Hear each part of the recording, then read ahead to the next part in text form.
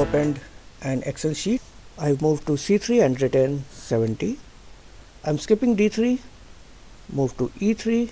I'm entering a formula here equal to C3 plus D3 divided by 10.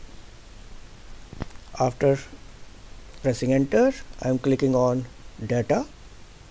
From there I am selecting what if, analysis, and then goal seek, and I am selecting set cell E3 to value. So here I am entering a value that is 80.